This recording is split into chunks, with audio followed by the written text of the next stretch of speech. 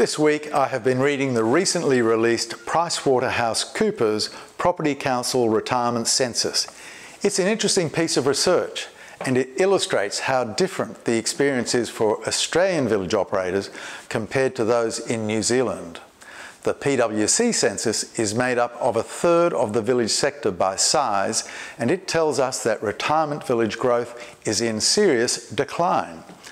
Over the next 12 months, these operators will build just 8 new villages with 800 new village homes. This matches our experience at villages.com.au, where for each of the past 3 years, we have had around 22 new villages list with us each year. The challenge is we need 55 villages a year if we are to maintain market penetration at 5 to 6% of all people aged 75 plus. Any less and we are going backwards. In New Zealand, on the other hand, where villages offer a continuum of care-based approach, they are already at 13% market penetration.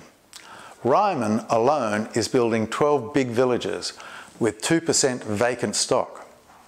Meanwhile, the PwC census says the Australian village sector has 13% vacant stock.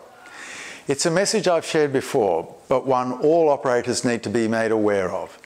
The Royal Commission into the aged care sector sets the opportunity for villages to move to the New Zealand continuum of care and small home model.